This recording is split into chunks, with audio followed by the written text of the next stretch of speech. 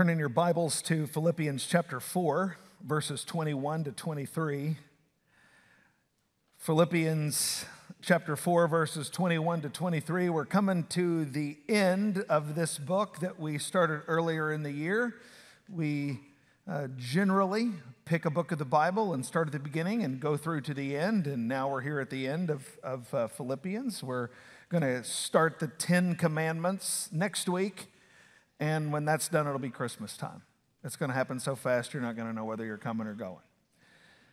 But we're here at the end of Philippians, and one of the things that we've emphasized in the book of Philippians is how the Apostle Paul's burden is for us to find joy when finding joy is hard.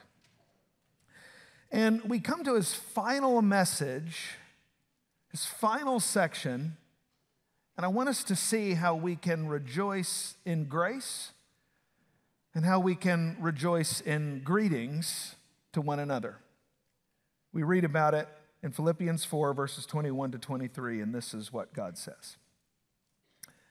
Greet every saint in Christ Jesus. The brothers who are with me greet you. All the saints greet you, especially those of Caesar's household.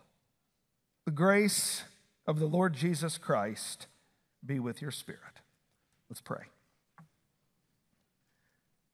Father, would you come and take your truth and make it alive?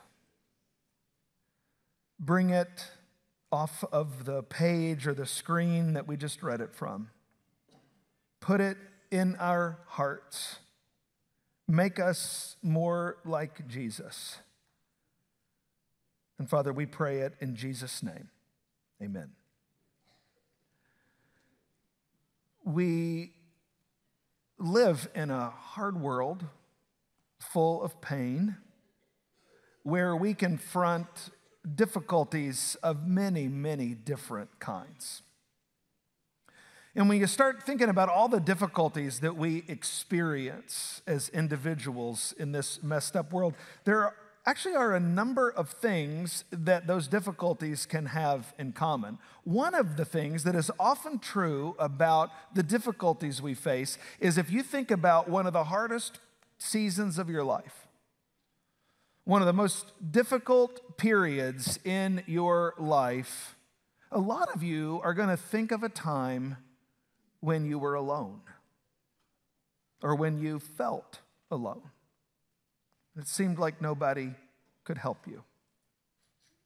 I was thinking this week about a time in my life, times in my life, when I felt alone, when I felt that there was nobody to help. And as I was reflecting, I think the time in my life when I felt the most alone was a time when I was in grade school.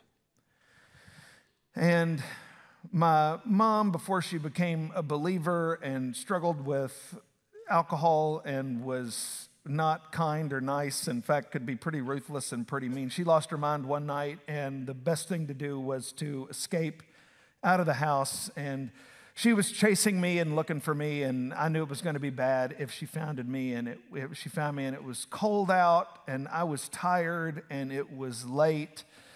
And at a building near our house, I found a row of hedges by the building, and I was able to crawl into a little tunnel almost behind the hedges, in between the hedge and the building. And every now and then I could see my mom driving by looking for me. And she was messed up. And I felt alone. I felt scared. I felt like she was going to find me and kill me. And it seemed like this was the way I was going to end my life. I don't know when the time in your life was that you felt the most alone, but we've all had different times in different ways where we've felt alone. And I have to tell you that I know some of you probably are feeling that way right now. Many of you are blowing in here today with difficulties and loneliness and feeling overwhelmed by life, and you're looking for something to pick you up. You came here and are hoping that you're going to hear something good that's going to carry you through the rest of this week or through a painful, tumultuous season in your life. And for those of you like that, I'm aware that the verses of Scripture that I read to us sound a little weird. It seems a little disconnected from the life we're living. Basically, the verses that we read say to Christians a couple of thousand years ago, say hi to each other. And maybe you're going, really? Really, with what I'm dealing with, what you've got today is greet one another. It seems a little bit more weird, not just because of our expectations and our sense of need, but it actually seems a little weird when you think about the Bible. The Bible is God's book. It is God's word to the human race about who He is and who we are and how we're supposed to do this thing. And we expect, I think, when we come to the Bible, we expect something big. We expect something profound. We expect something like Isaiah 6. If you remember Isaiah 6, the prophet is in the temple and the glory of God shines, and the temple of His kingly train fills up the room. That seems like a big, appropriate Bible verse. But say hello to each other seems a little small. If you're tempted to think that way, let me make it worse for you. Because these are a few verses, but actually the New Testament sounds a lot like this. In Romans chapter 16, starting in verse 3, it says, "Greet Prisca and Aquila, my fellow workers in Christ Jesus, who risked their necks for my life, to whom not only I give thanks, but all the churches of the Gentiles give thanks as well. Greet also the church in their house.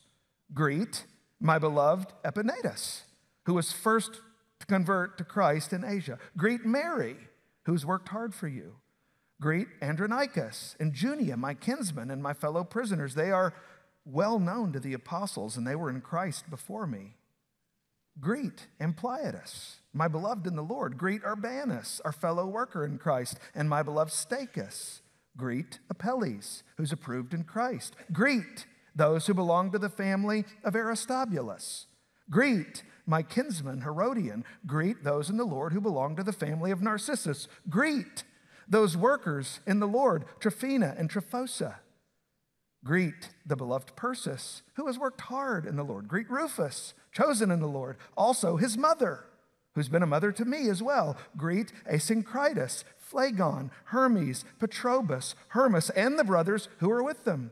Greet Philologus, Julia, Nereus, and his sister, and Olympus, and all the saints who are with them. Greet one another with a holy kiss. All the churches of Christ greet you.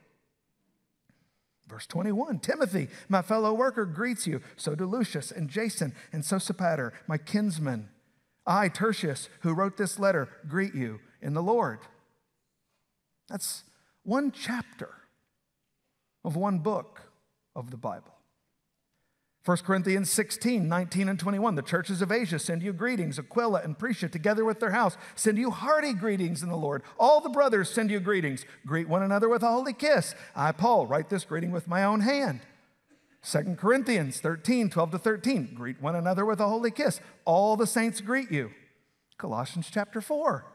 Aristarchus, my fellow prisoner, greets you, and Mark, the cousin of Barnabas. Epaphras, who is one of you, a servant of Christ Jesus, greets you. Luke, the beloved physician, greets you, as does Demas. Give my greetings to the brothers at Laodicea and to Nympha and the church in her house. 1 Thessalonians 5:26, greet the brothers with a holy kiss. 2 Timothy 4, 19 and 21, greet Prisca and Aquila and the household of Onesiphorus. Eubulus, sends greetings to you, as do Pudens and Linus and Claudia and all the brothers. Titus 3:15. All who are with me send greetings to you. Greet those who love us in the faith. Philemon 23-24. Epaphras, my fellow prisoner in Christ Jesus, sends greetings to you, and so do Mark, Aristarchus, Demas, and Luke, my fellow workers. Hebrews 13:24. Greet all your leaders and all the saints. Those who come from Italy send you greetings. 1 Peter 5:13-14. She who is at Babylon, who is likewise chosen, sends you greetings, and so does Mark, my son. Greet one another with the kiss of love. 2 John 13. The children of the elect sister.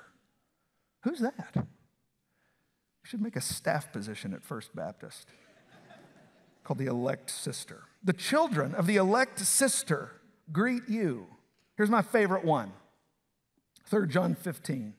The friends greet you. Greet the friends, each by name. That's wonderful. The New Testament, I don't know what you're thinking when you're thinking of commands in the Bible and the contents of the New Testament, but one of the most frequently repeated commands in the Bible is say hello to one another. And he's demonstrating that by saying hello to people who've been dead for thousands of years. The relevance of the specific names quickly became irrelevant. Eubulus and Aristarchus and Olympus. I mean, nobody named Steve or Jenny anywhere. And yet there's this example that we're supposed to greet one another.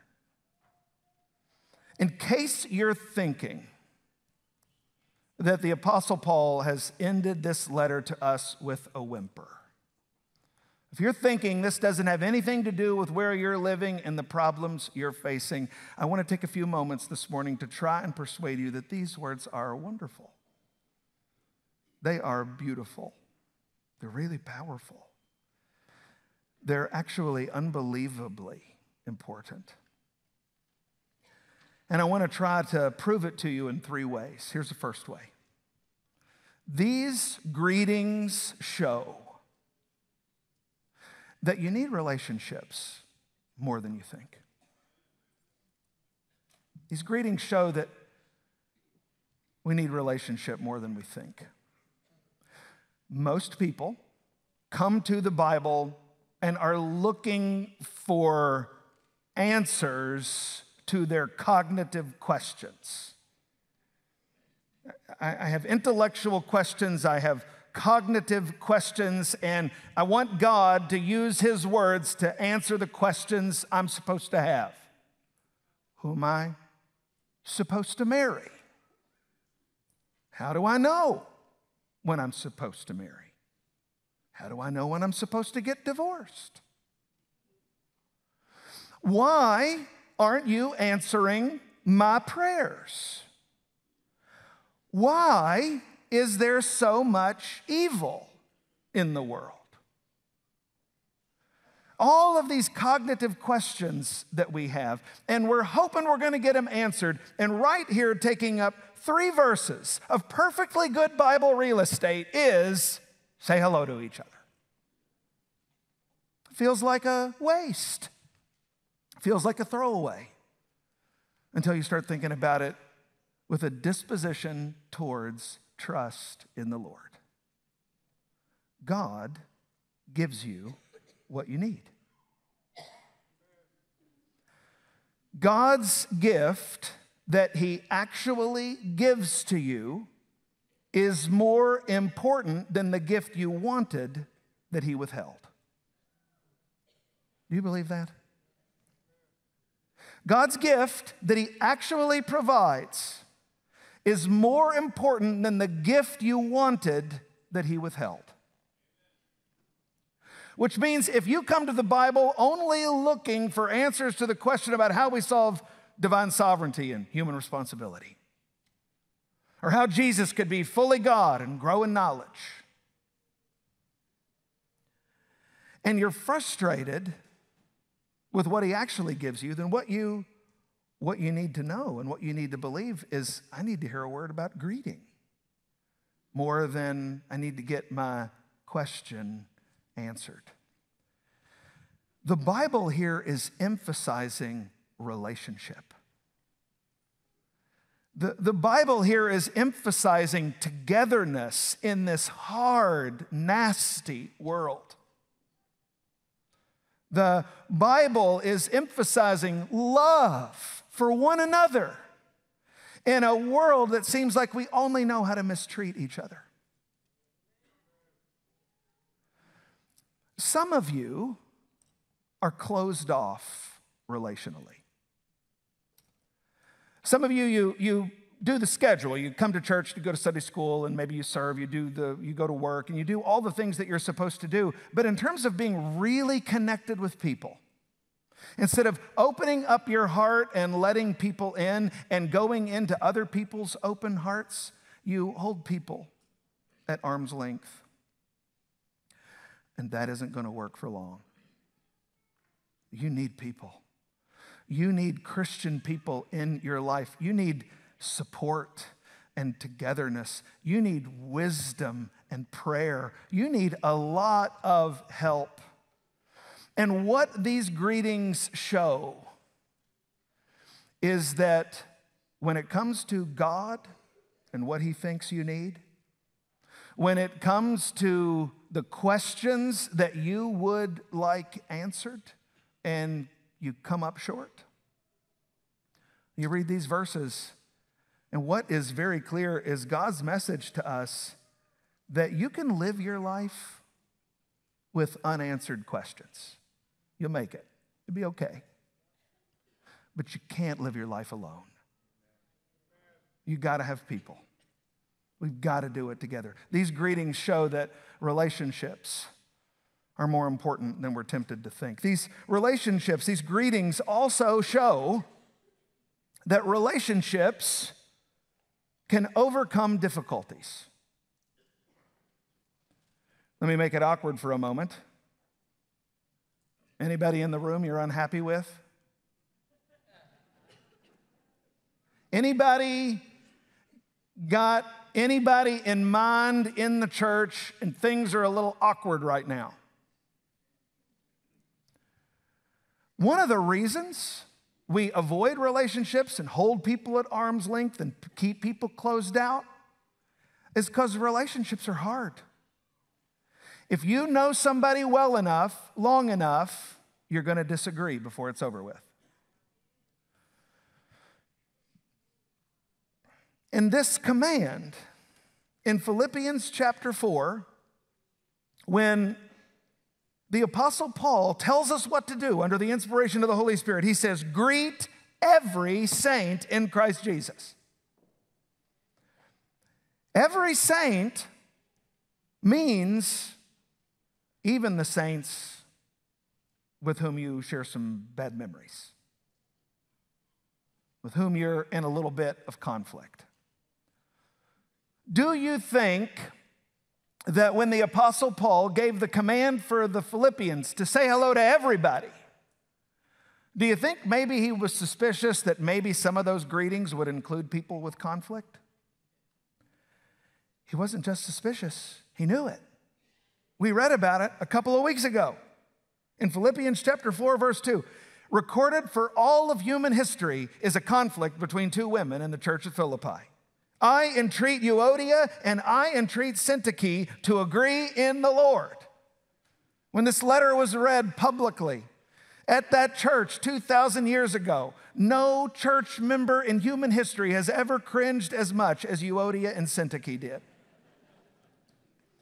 And here we are reading about him now. When I go to heaven, I'm going to see Jesus. I want to meet Homer Lindsay. I want to check in with my mother. I also want to walk up to Euodia and Syntyche and be like, you guys okay? I mean, you're in the Bible in like the worst way. Everything all right?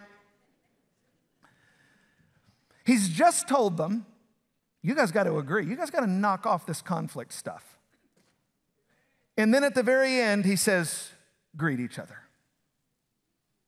Greet everybody in Christ Jesus. Euodia and Syntyche had to get up from other sides of the room and go over and say, hello.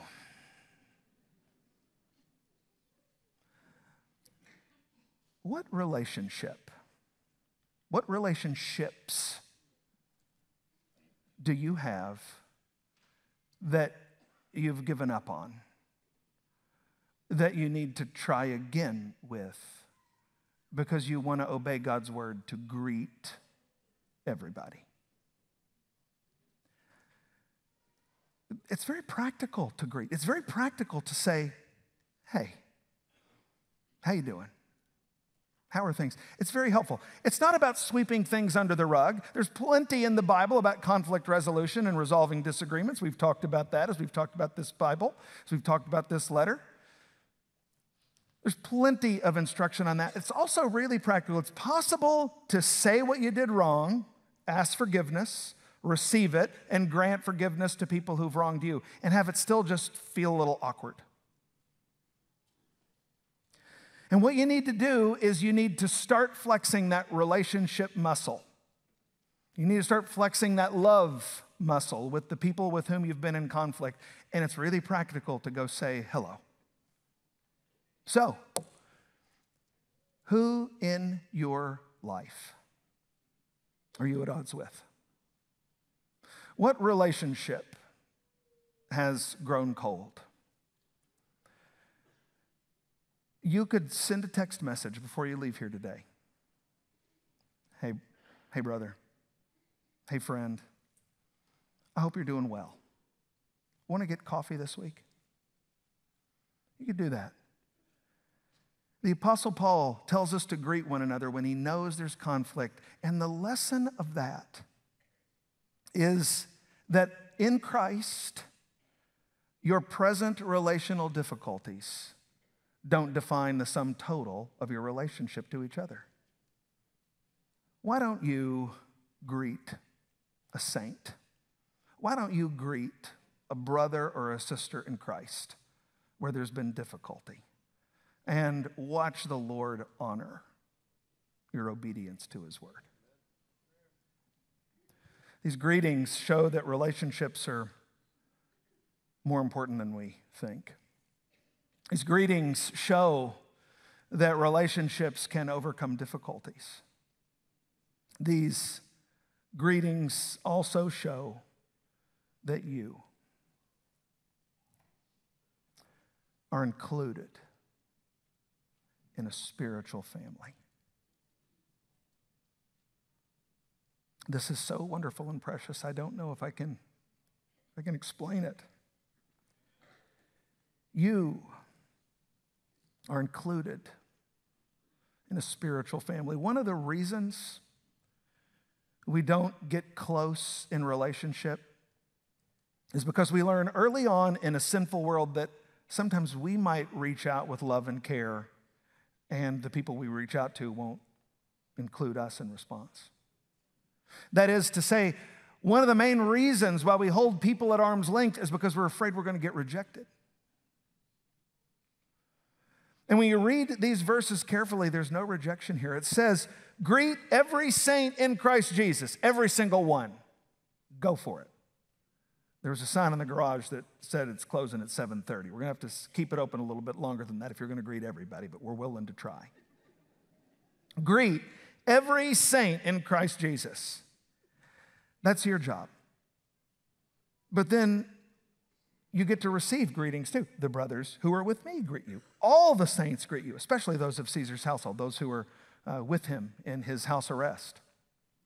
There is the giving of greetings, and there is the receiving of greetings, and everybody is included. Every Christian is included. No one is excluded. Rich people, we're saying hello to poor people. Poor people, we're extending greetings to rich people. Black people, we're extending greetings to white people who went and extended greetings to Asian people. Men were greeting women, and women were greeting men. Socially awkward people were giving and receiving greetings. There are socially awkward people in every family and in every spiritual family. And if you're sitting here this morning going, I don't know of anybody who's socially awkward in our church, there's somebody you haven't considered.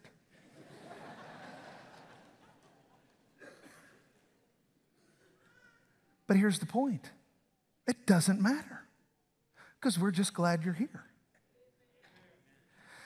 It doesn't matter who's rich and who's poor. It doesn't matter who's black and who's white. It doesn't matter who's a boy or a girl. It doesn't matter who's socially normal and who's socially awkward. We're just glad you're here. And we're all in it together. We all need one another. We all need one another to carry these horrible burdens that are too much for us to do on our own. And God put these words in the Bible so you would realize you don't have to carry it alone. So you would realize you don't have to figure it out with your wisdom. You don't have to do it in your strength.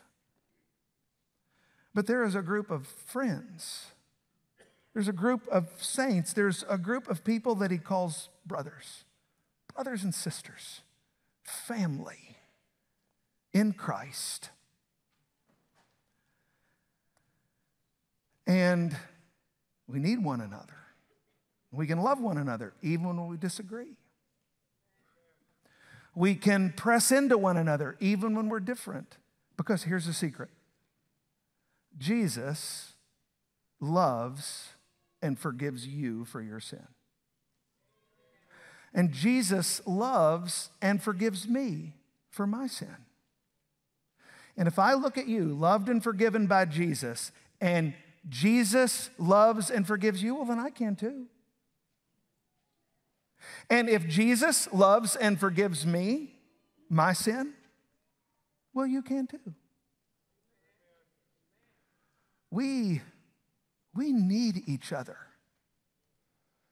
Months ago, when I was thinking and praying and talking with my daughter about the announcement I made about her, and I don't talk about my kids or my family without their permission, including now.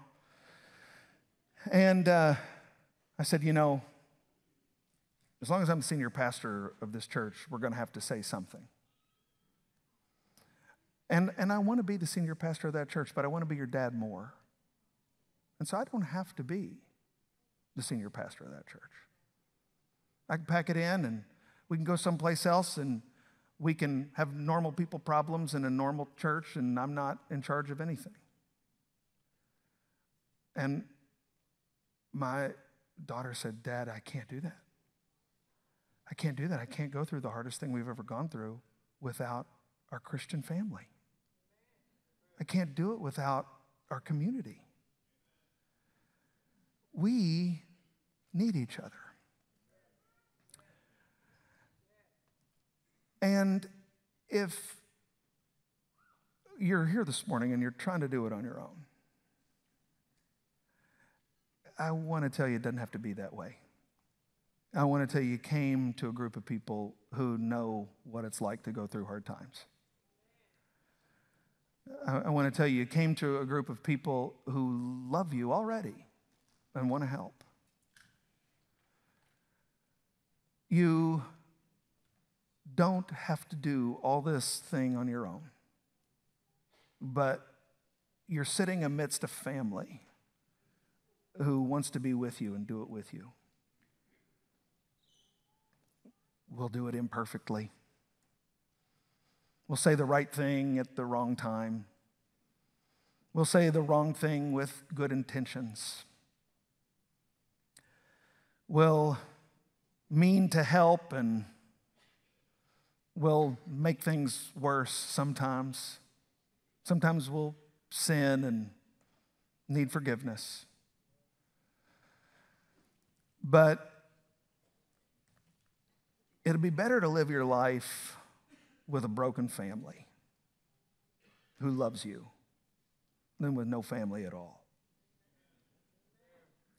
And when we blow it, and we'll blow it, The best news is not that we are in it together, though that helps. The best news is that we're in it with Jesus.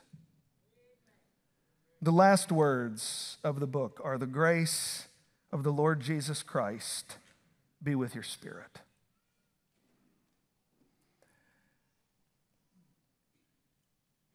It's one thing to do it with sinful family members. It's another thing to do life with a glorious Christ. Jesus Christ lived a perfect life. He died on the cross to pay for your sins. He rose from the grave, and he did all those things for you so that when you believe, your sins get forgiven. He did all those things so that when you believe, you have power to obey what he commands. And he did all of those things so that you would never be alone. These words say, "The grace of the Lord Jesus Christ be with your spirit." The words of Hebrews chapter 13, verse 5 have Jesus saying, "I will never leave you or forsake you." It's why when I was thinking this week about the time when I was the most alone, I had to think back to a time before I knew Christ. Because I've been through some difficult seasons since I got saved at 14. I've gone through some times where if you look at me, it looked like I was alone. I've received attempts at help from Christians that didn't help. I've received things from Christians that weren't trying to help. They were trying to hurt. But I've never really been alone. Because the grace of the Lord Jesus Christ is with me and is with you when you believe. He will never leave you or forsake you. Don't live your life alone. Live it with Christian family. And when that family fails, and they'll fail you, Jesus will be there. And when you go through something that nobody could go through with you, Jesus will be there. At the end of the day, at the end of our life, we're all going to have to cross into death. And each of us will do that individually and not with anybody else in this room. But we won't do it on our own. Because the Lord Jesus Christ, who gave his life for you, will be with you when you cross over into the next life. And when you take that last breath on this earth, and when what you see goes black for just a split second, you'll open up your eyes and they'll be flooded with the light and the love and the glory of King Jesus, who will wrap you in his physical arms, and he will never, never let you go. Let's stand and let's pray.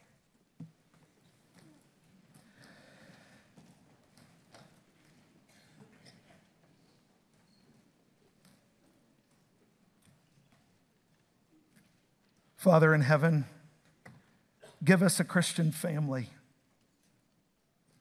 Give us a Savior that will never leave us or forsake us. Give us that as we trust in Jesus Christ. We pray in his name. Amen.